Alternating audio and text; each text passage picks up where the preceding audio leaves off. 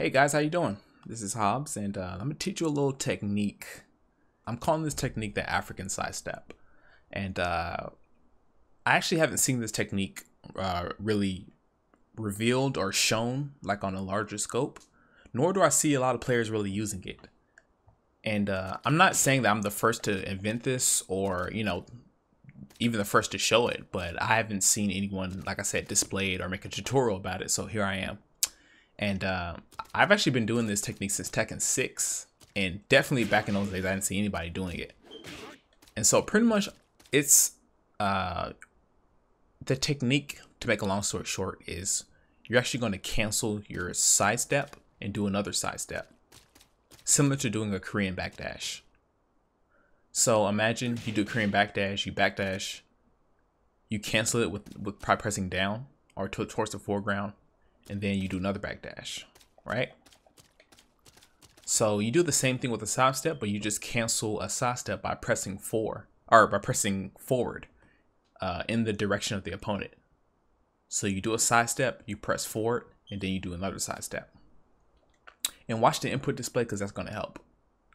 So like I said, similar to a Korean backdash, you do a side step, forward, and then another side step. And you just cancel that. So it's going to look like this. I'm going to do it slow this time. And I'm going to gradually increase the speed.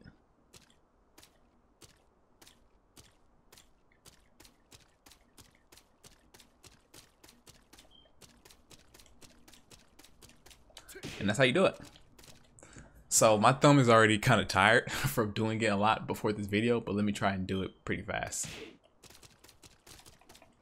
That's pretty much what you do.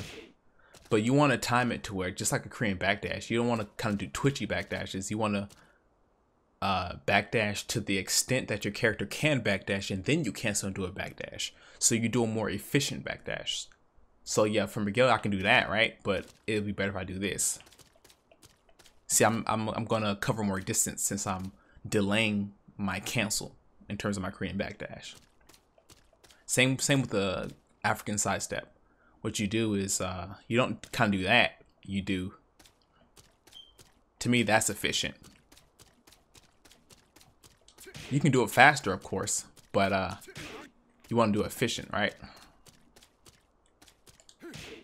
And this technique has a myriad of benefits in comparison to the regular default sidewalk. For the first thing is that once you do a sidewalk, although it's very beneficial to sidestep a variety of moves and strings, you actually sidestep slower than you would a side step. So a side step is actually superior in the short term in terms of creating distance laterally to your opponent in a short amount of time. Then you create more distance. It's more efficient than a sidewalk. But the only benefit of a sidewalk is that it's continuous versus side step is just one thing. So when you do the African side step, and you do a series of successive side steps, then you pretty much have this. You pretty much get the same benefits of a side step, but you just do it over, like I said, over multiple iterations, right?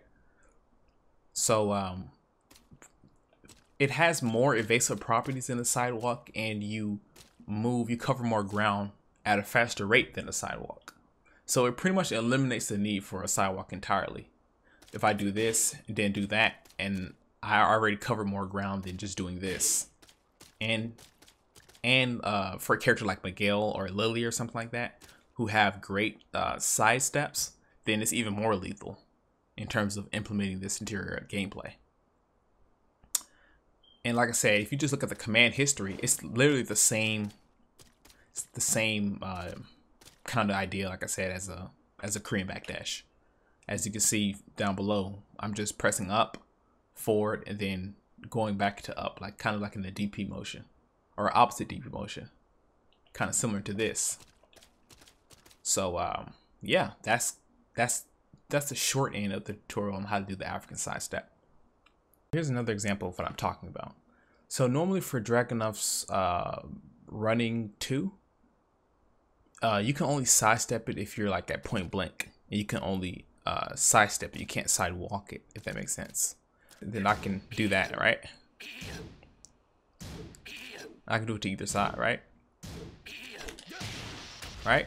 So if I try to sidewalk while I'm not point blank or I'm not like right near him, then he's going to hit me, right?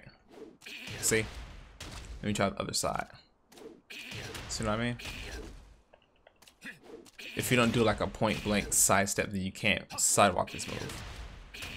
Where the African sidestep comes in is to where when you do a successive amount of sidesteps and not a sidewalk, and you're able to combine sidesteps, then it pretty much emulates, you know, just like one sidestep.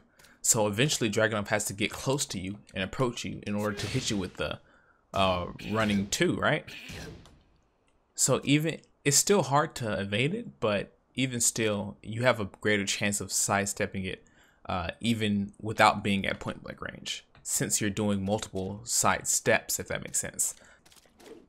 See what I mean? Like I say, even though it's not steppable at range, there's a greater chance that I'll end up stepping him at point blank, similar to when similar to what I showed you earlier. So it's actually more effective as a sidewalk than a sidewalk at distance, if that makes sense. See what I mean?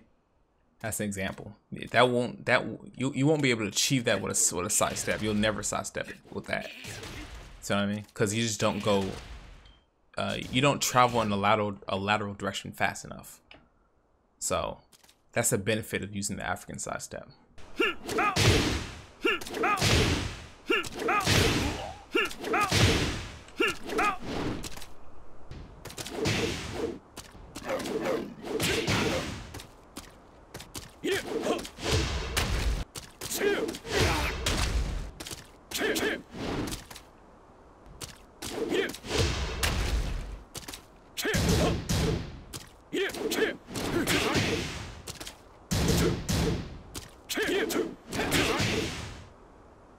You can also do this technique in the foreground. Now, I failed to mention that I'm actually using a pad, which actually makes it easier versus a arcade stick. The order is keyboard, then pad, then arcade stick, in terms of the ease of use when doing the African sidestep. Press down, forward, and then down. See, it's kind of the same thing, but it is harder.